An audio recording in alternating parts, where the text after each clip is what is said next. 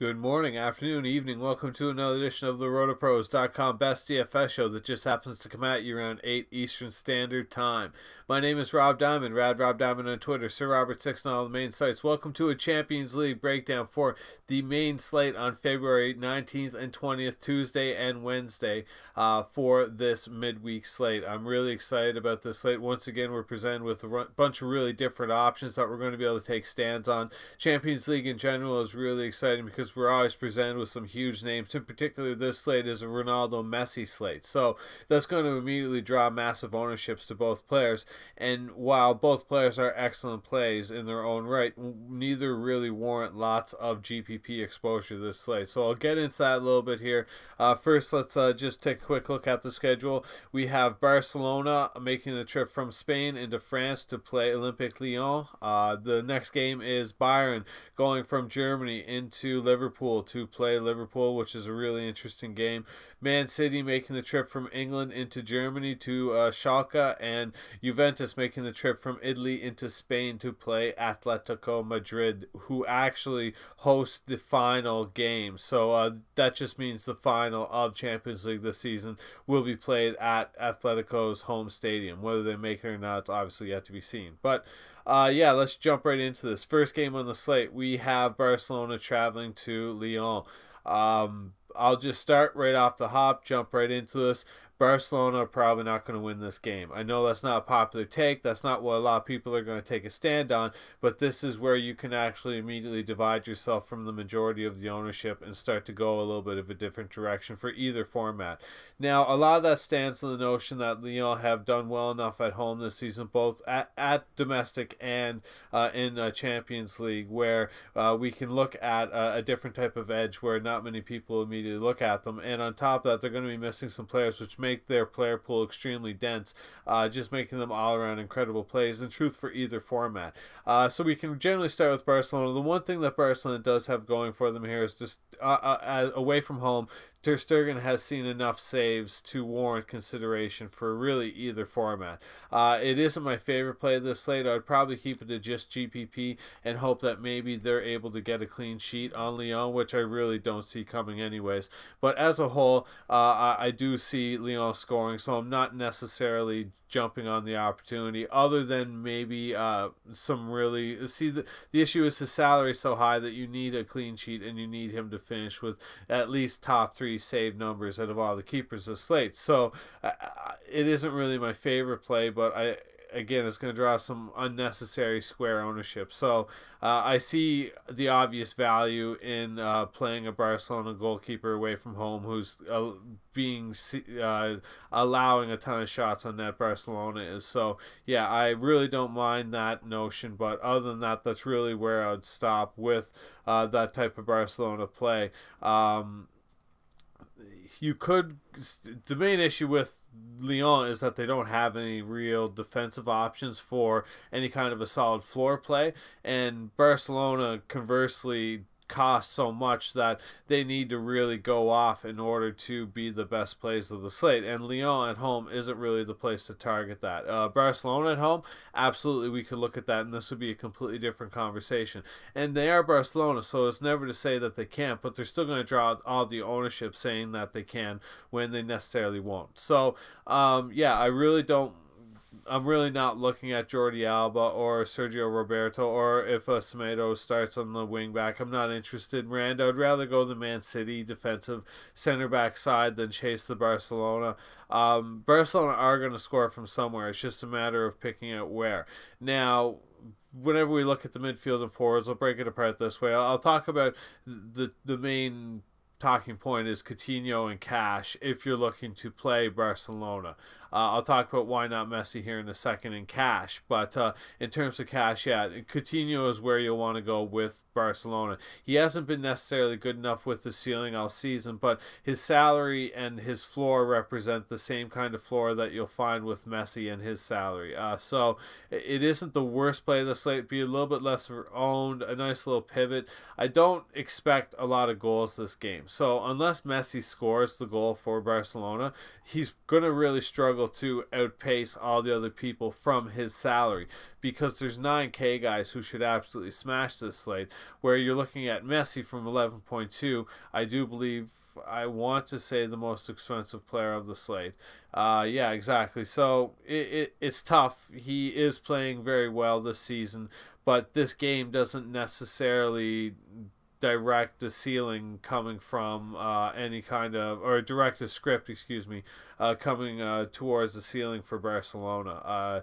Too much ownership and not enough sharp plays. Where on the other side of the field we have Lyon, who I think have tons of different options. Whether you can look at the back and look at Lopez as your keeper option this slate for only 4.1K, and looking for 4 to 8 fantasy points on DraftKings, and hoping the idea that he comes out and doesn't allow more than 2 goals. If he keeps it under 2 goals, he should see enough saves to do well. But if he gets allows in 3 or more, that's when you should start to be a little bit concerned. Now, Lyon at home suggests that Barcelona shouldn't score more than twice, while at the same time getting around 4 to 6 shots on net. So I really don't mind Lopez as a keeper play this slate. Probably one of my top 3 keeper plays. In terms of defense, like I mentioned, Barcelona is too expensive, and Lyon really has nothing. Dubois is really one of the only options of viability, but at the same time, him and Tete play the exact same position, so neither of them will be playing at the same time, and neither of them are dynamically good enough to change a slate, whether in cash or GPP. So you can safely fade the Lyon defenders, unless you want to chase something like a center-back goal, which even then could be a little bit tricky.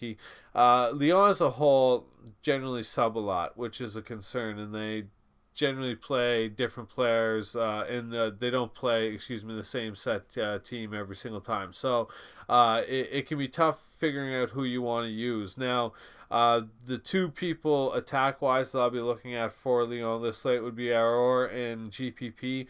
I think he does have some value. Terrier in GPP is another guy I'm really considering. I don't even mind this in cash, because with Fecker out, he should see 90 minutes for only 4.6K at home. Lyon are very... I'll finish up with that point, sorry. But I think Terrier makes a lot of sense this slate if he starts from 4.6K in either format, just because he's so cheap. You really don't need very much from him. 6 fantasy points and you're flying, 8 and you're absolutely set. So yeah, that's not a huge ask from a 90-minute game at home from a Lyon player. Now really the play from this game is going to be Memphis Depay at 6.6K on DraftKings. With Fecker out, Depay should get absolute exclusive set pieces rights for Lyon. Now, Barcelona are a team that go out and allow a ton of different set piece floor plays, or allow the corners, but at the same time, you can kind of luck into this from 6.6K.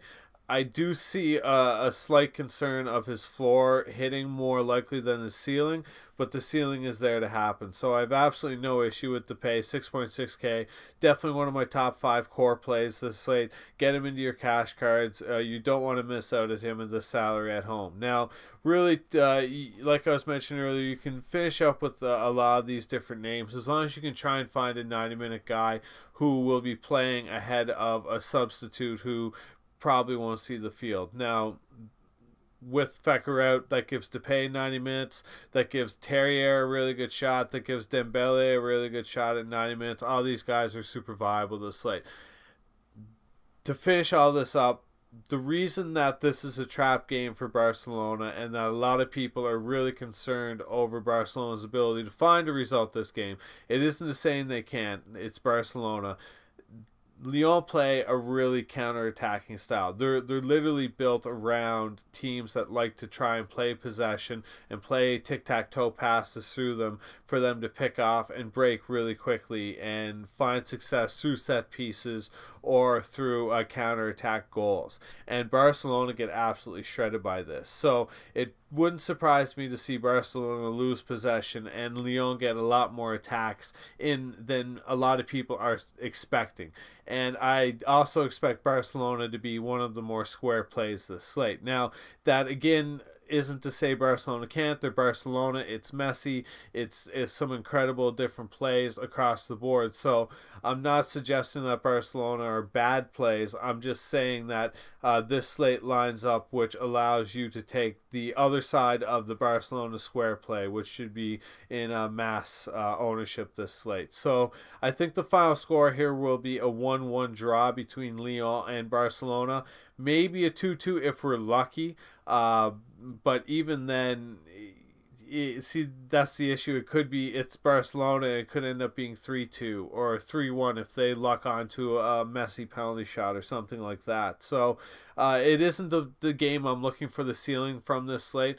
But at the same time, conversely, Lyon's salaries and ownership allow them to do a lot more damage from only one goal, where Barcelona will need 3. So yeah, I'll say a 1-1 draw, maybe a 2-1 Barcelona win, and that still won't be enough for Barcelona to really pay off this slate.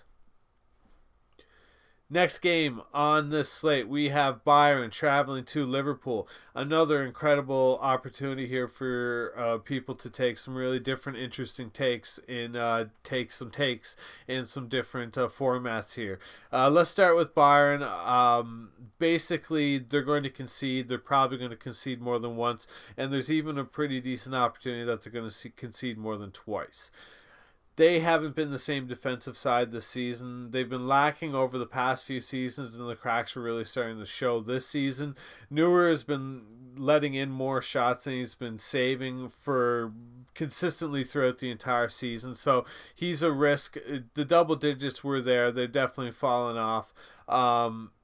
This is a lot more to do domestically than it has to do Champions League. Now, when we consider the Champions League, they have had a relatively easy schedule with Ajax, AEK, and Benfica, 3 other teams that probably didn't necessarily deserve to be in Champions League this season, and all 3 probably would have done just as or much better in the Euros. So yeah, it isn't necessarily where I'm looking to make my definition their Champions League, where conversely in their domestic, they've been really poor all season. They're not in first place. They're shown repeatedly that they're not the team of the past. Leverkusen beat them half recently, who's the young and up-and-coming team.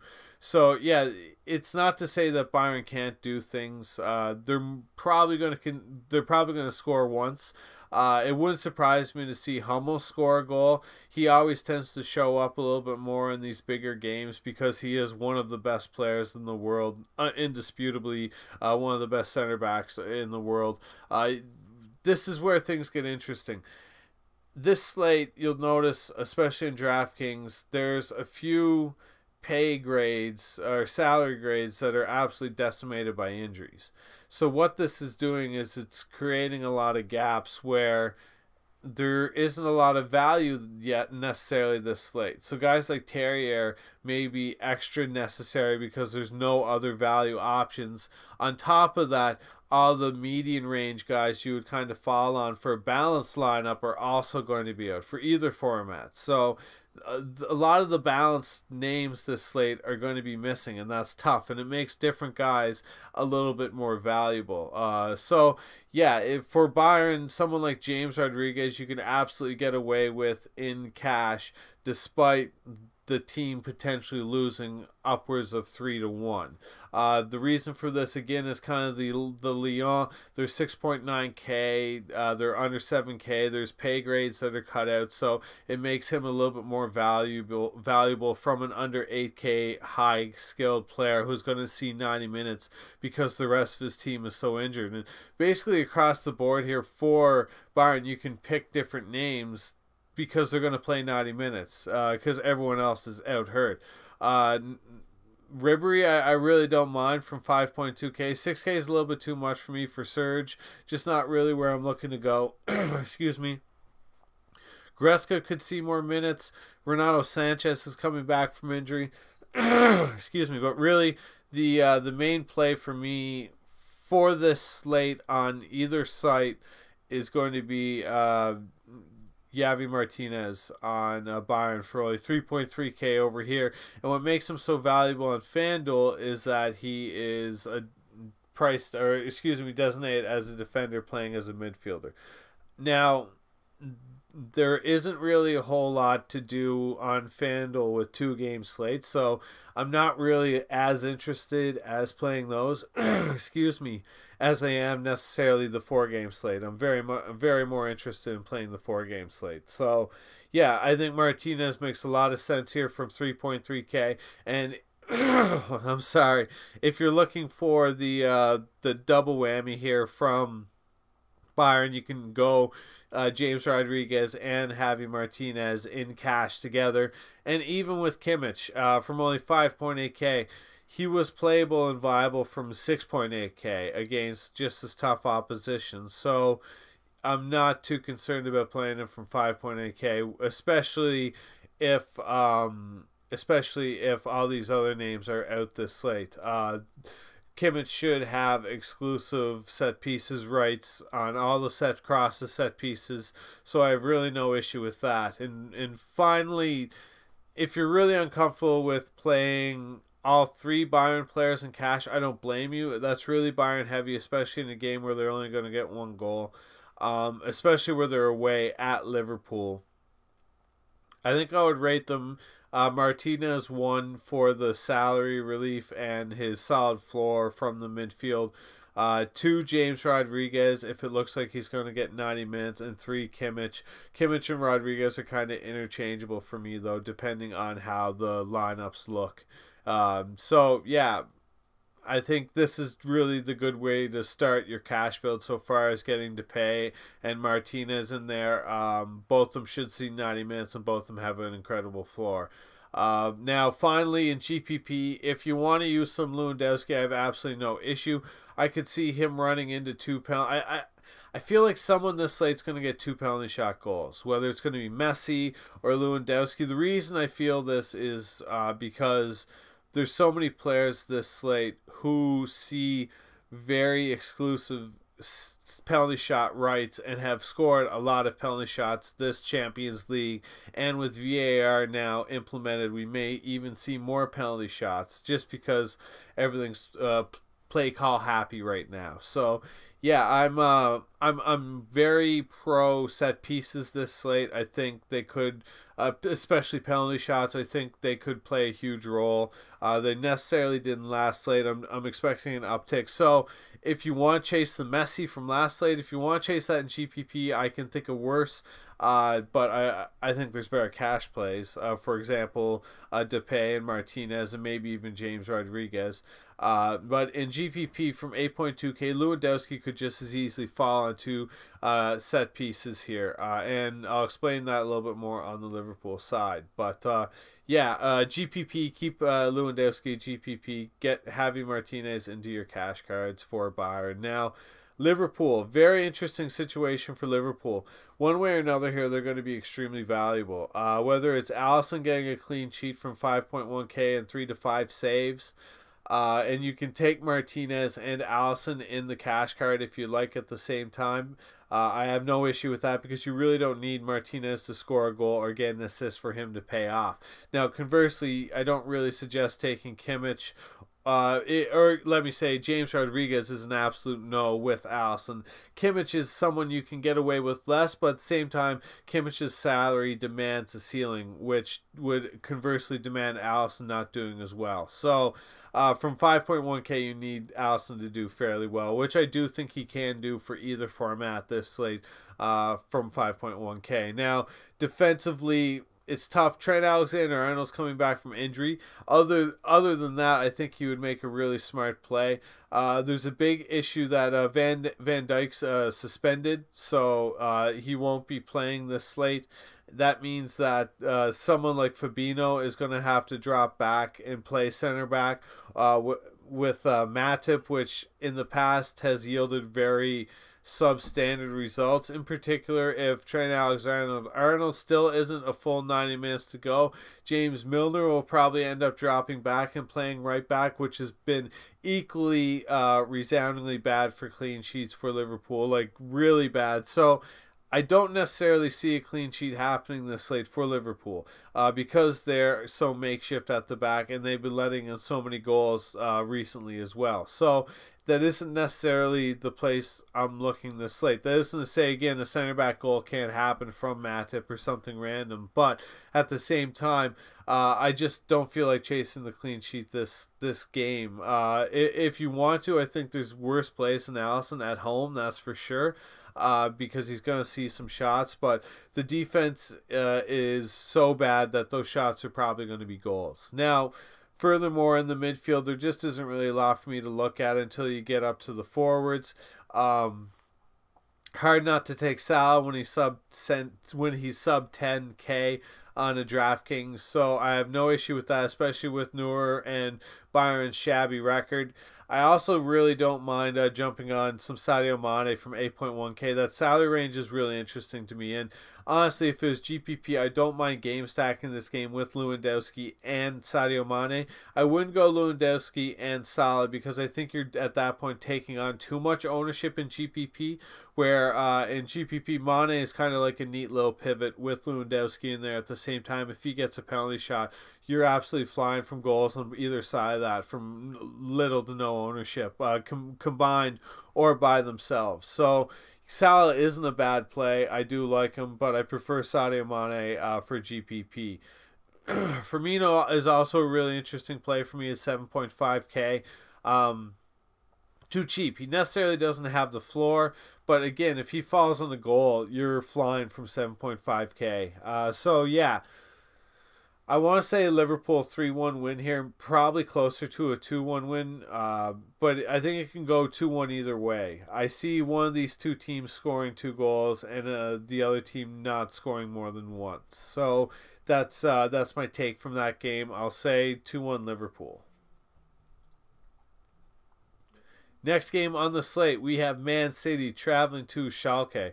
Another really interesting game. Now, this is on a Wednesday, so these are the next set of games for the Wednesday games. It's really interesting when ManCity travel to Germany. A lot of history there. Pep was the manager of Bayern for a really long time. Kevin De Bruyne grew up playing for Wolfsburg in the German league, so that's where he made his mark. So yeah, it's really interesting whenever they make trips to Germany because they don't always do as well as they should. So yeah, I'm not really interested in the wingbacks of ManCity, but I'm very interested in the center backs. Laporte's just been stepping up his game consistently in excellent form. Hoping to see him play 90 minutes this slate. ManCity did play Newport on the weekend in the FA Cup, which they won 4-1. David Silva saw some time, but he was the only player solidly of the midfield to see time. So I expect Kevin De Bruyne to see a lot of time here. Here's the issue for ManCity. Away from home, they've been consistently bad in Champions League. And I don't mean consistently poor, consistently not as good. I mean consistently bad away from home. And their salaries, on top of their ownership, is going to demand a lot of... this is a really interesting slate for ownership. It's going to be very top heavy. Like, you have all sorts of really high end names. It wouldn't surprise me to see Mahrez, the most expensive of the bunch, get a full 90 minutes here.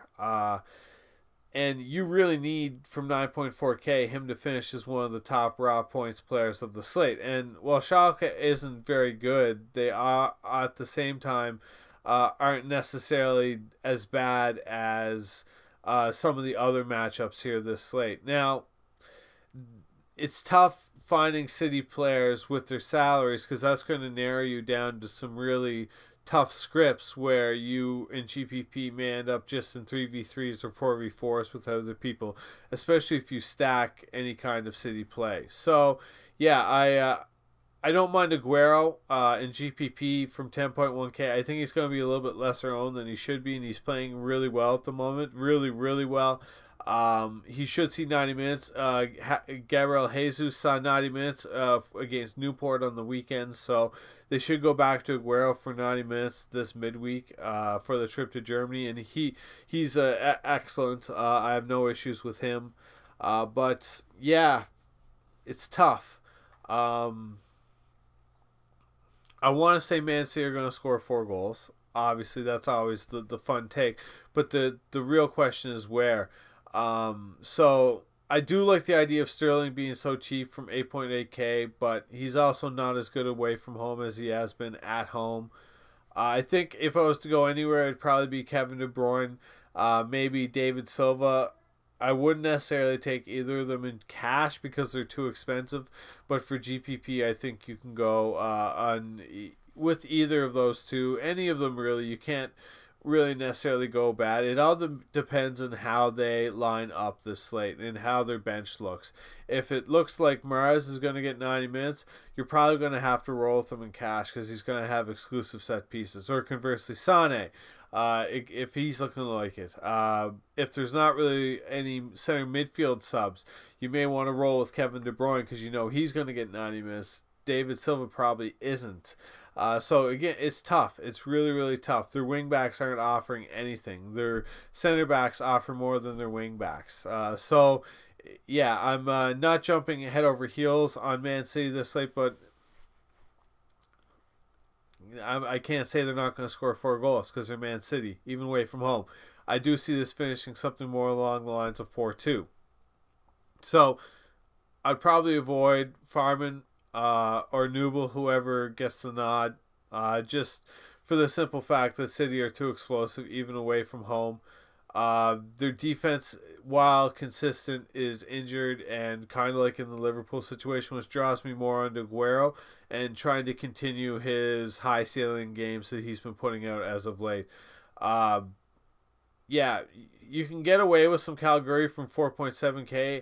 I'd probably keep it to GPP just because it is someone that I'm not necessarily confident can consistently put out a floor. So yeah, GPP from 4.7K. Him and Terrier wouldn't be the two worst options if you're looking for some really cheap guys in GPP. Sane has been equally interesting. He gets a lot of his points from defensive, so you don't necessarily have to worry about him putting a ton of offensive out. So you can go on him and hope for a little bit of output in that sense. He's been playing a lot of midfield too. But yeah, Uth is really interesting up front. Isn't my favorite play of the slate. Probably in GPP you can get away with him from 6.1K, but definitely nothing for cash in this game really as a whole. Maybe if a Man City winger is looking like they're going to get exclusive set pieces for 90 minutes. I definitely think Aguero isn't playing GPP, maybe 4.2K or 4.2 final score. But at the same time, I could just as easily see this being like a 2-1 Man City snooze fest. I don't necessarily see Man City losing, but I don't see them getting a clean sheet either. So let's say 2-1 Man City win. Final game of the slate. We have Juventus traveling to Atletico Madrid. So this is the banger. This is the real deal of the slate. Now, here's why. If you would like to read back or watch back of any content basically I've ever made over the last couple of years, it's consistently gone over the fact that both Juve and Atletico Madrid as teams don't have ceilings. This is old news now. This isn't something that is a sharp play anymore. Juve's, despite having excellent floors and having the opportunity to score 20 points from those floors, very rarely score more than 2 goals a game. And Atletico, in the same boat, rarely score more than 2 goals a game and are consistently one of the best defensive teams in Europe, in all of Europe. You can basically rely on Atletico Madrid to either get a clean sheet or keep the score really, really low. So this, again, very old news. Both these facts are very old news. Now, flip that, and we have this season where Atletico hasn't been as good at keeping the clean sheets, and Szczesny is a poor man's, or I should say a rich man's Wayne Hennessy from Crystal Palace. Not a very good keeper. So, Ronaldo and Griezmann, I think, make a ton of sense this slate to game stack in the game. Whether cash or GPP, getting them both into the same cards is going to be paramount for this slate. Whether it's going to be Ronaldo and his insane shot counts that he's going to put on net, or it's Griezmann and his absolute exclusive set pieces rights against a team who aren't immune to giving up whether penalty shots or corners or free kicks. So, yeah, a lot of this depends on Koke. If Koke's out, get Griezmann into your cards this slate from only 9.3K. He's not going to be highly enough owned. He's still going to be owned, but not into the upper echelon of ownership that we're going to find a lot of these other names. Now, across the board for both these teams, especially Juve, I think are loaded with different options. Non-defensive, mind you. Fade Lamar, he's just not a good DFS player, period. Just don't do it. Dialba, you can absolutely play him either format if he's getting the start.